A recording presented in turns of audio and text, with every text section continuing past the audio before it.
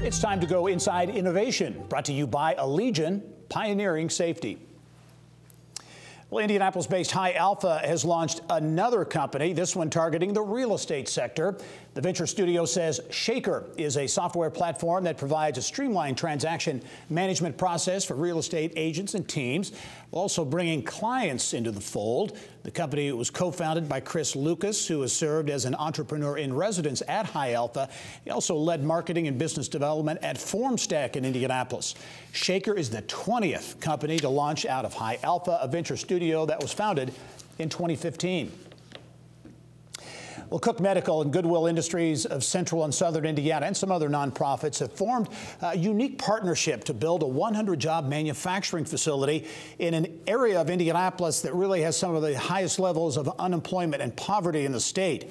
With more on this partnership that could potentially be a model for a statewide implementation, also create high-skilled manufacturing jobs, pleased to welcome back to the show Cook Medical and Cook Group President Pete Yonkman. And Pete, again, welcome to the show. Gary, it's good to see you. I wish I could be there in person, but it's nice to see you anyways. Yeah, likewise. This is, I think, a really interesting and cool story.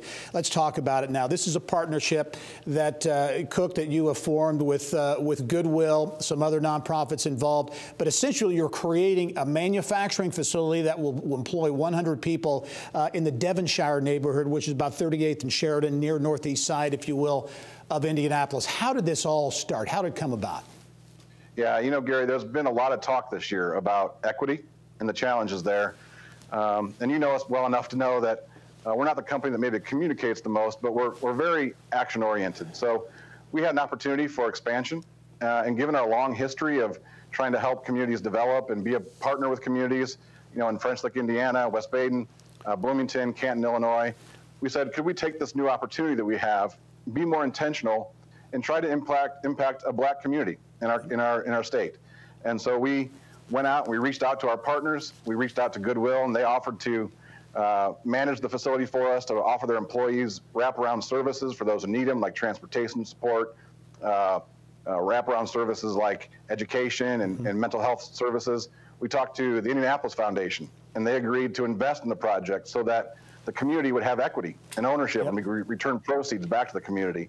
And then we reached out to the community itself, and we reached out to Ashley Gervitz at Unique, and she really taught us that it was important that we build with the community and not on the community. Yeah. Well, let's talk about that, because you will be building an FDA-approved manufacturing facility. These employees, which will be managed, as I understand it, by Goodwill, they're going to get trained, good-paying jobs, and access to education as well.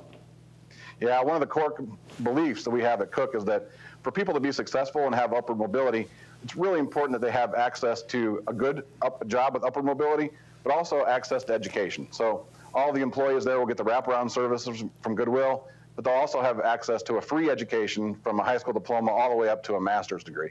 Yeah. Talk about, Pete, this as potentially a model that others could replicate, because it would seem to me that there's real potential for that.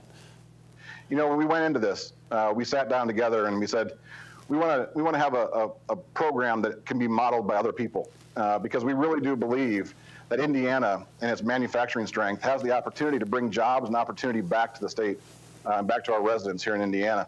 So we want to create a model that was a win-win for everybody, including the community.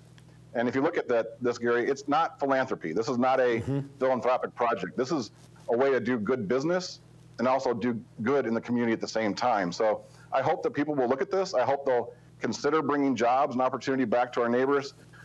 There's a lot of people out there who need this help, and I think we have an opportunity here to really try to work to rebuild the middle class. All right, demolition to begin very soon. Hopefully be online in a year or so, but hiring's going to begin, I know, essentially immediately. Pete Yonkman from Cook Group. Business decision with potentially huge ramifications for our neighborhood here in Indianapolis. Pete, thanks for joining us. We look forward to seeing you soon. Thank you, Gary. All right.